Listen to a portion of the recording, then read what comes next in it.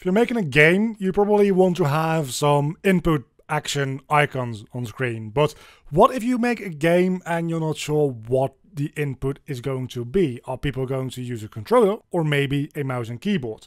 Well, you can make a system that switches seamlessly between the two based on what the latest input was done through. So when people are playing with the controller, they'll see controller input buttons, and when they're playing with mouse and keyboard, they'll see mouse and keyboard ones. Let's get into how to make this, because it's really not that difficult. First things first, you're going to need the Common UI plugin for Unreal. So go up here to Plugins, or in your Edit, Plugins, and look for Common UI. I already have it enabled. This should come with the engine by default, but it's not enabled, so you'll need to enable it, and after enabling it, you need to restart the engine for it to take effect.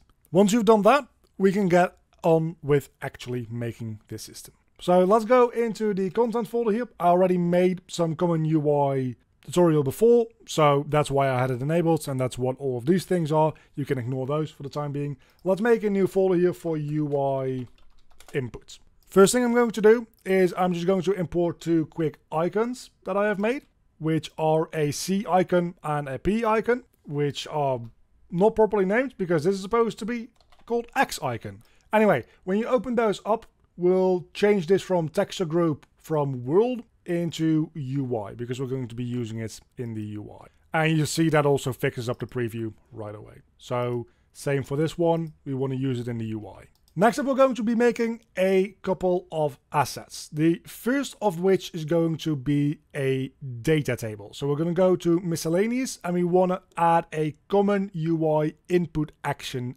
data table. Let's call that input data table. This is going to hold all of the input actions that you want in your entire game. So let's just show you one for example.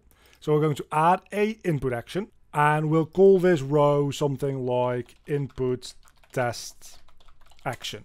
Then the display name is what your player is going to see if you at any point in time use the name of this row in your game.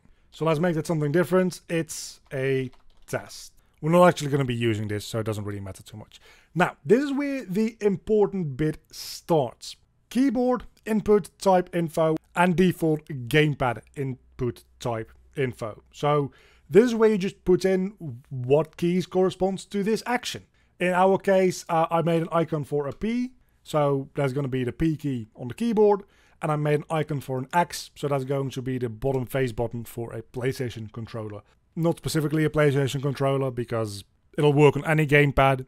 It's kind of hard to differentiate between normal gamepads and PlayStation controllers, which Unreal is a little bit iffy with PlayStation controllers natively. But I digress. So you set up your keyboard key or your mouse button key and your gamepad key in the corresponding menus here, and that's all you have to do in the data table itself for every single key input that you want to have, of course.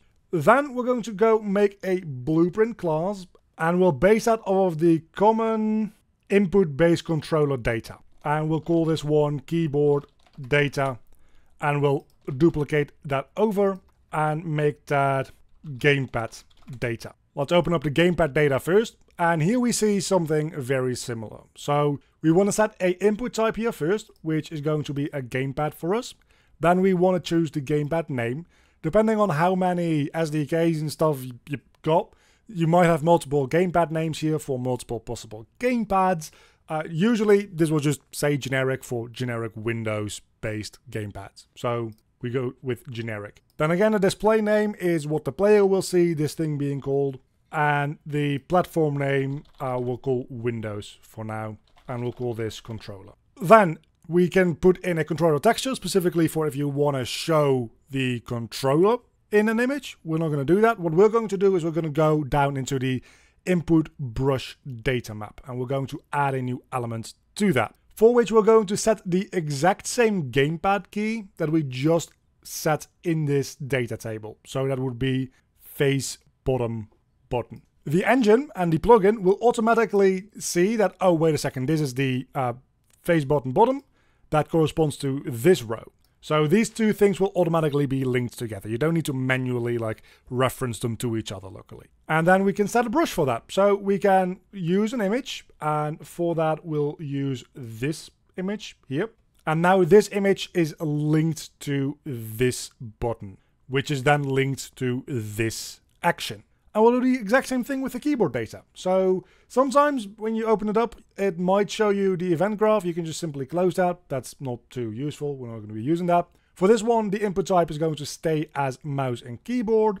And we simply need to add an input brush data map. So we're going to add an element to that. For this one, we want to make sure that it corresponds to the key that we put in before as well. So it's going to be the P key. And for the image, that's going to be the P icon that I've made. Now, we need to open up the project settings and do a couple of things here. So first things first, we're going to come up here into the common input settings under the game tab. And there we're going to scroll down to the Windows options. You can set this on a per platform basis. So if you wanted to behave differently on a Mac versus a Windows, versus iOS or HoloLens or whatever platforms you all have, you can totally do that. But we're going to stick with Windows for now. So we're going to go to the controller data and add 2 elements to that array. And that's going to be our gamepad data and our keyboard data. Then we're going to come back down here through Engine and we want to set the general settings. We want to find the Game Viewport class client and we want to set that to common Game Viewport client. This is added when you enable the Common UI plugin. And now we can make a new user widget, as you are probably used to doing, and we'll call that widget blueprint input icons. I'll start by adding a canvas panel, and then we're going to add a common action widget. And I'll just put that somewhere on screen where it's easy to see. Let's make that 150 by 150 in size so that it's quite big for us to see, and anchor that to the center of the screen. We have a couple of options here under the common action widgets, and the most important one being our input actions. So we can add an element to that, and in there we have a data table that we can select, which is going to be the data table that we've made. And then from that data table we need to pick a row that corresponds to the action that we want to display. So if you have a data table with 100 different actions, you want to pick the right one for this UI element at this time. We only have one, so it's a pretty easy thing to do, really. Now, you might need to restart the engine again after changing some of your project settings, so do be sure that if you see a pop-up like I have in the bottom right, I don't know if you can see that, yeah, that is still on the capture, you do want to restart because otherwise some things might be a little iffy. And of course, we're going to save all the selected. Now, as you are used to with any other widget, we need to add this to the viewport. So I'm going to simply go into my third-person character real quick, because that already has a event that I have set up linked to begin play that adds some widgets to the viewport. So we can just create a new widget with that as well. Use our input icons widget for that. Set the owning player to the player controller and add it to the viewport. And this is a good start because we can see I'm using my mouse and keyboard here, and I can see it's showing me the P. But then when I move over to my controller, it doesn't show anything. And that's because there's a little bit of a conflict going on here with the controller that the engine doesn't understand. So let's go back into the project settings, back in the Common UI input settings. There's a thing that I skipped over, and I skipped over it on purpose because it's an easy thing to miss. And that is the default gamepad name. If we come up here to the gamepad data, we can see our gamepad name is generic.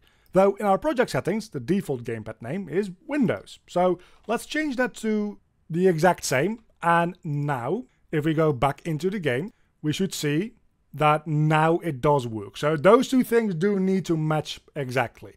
And of course, you can be entirely creative now that you understand how this works and how to do this, and implement this into a bigger system and maybe drive these things even more programmatically if you wanted to. The basic idea though isn't that complicated once you know where to look. And a very big thank you to all of my Patreons. You can see them on screen right now. If you want to help out supporting the channel, there's a link down below in the description to the Patreon page.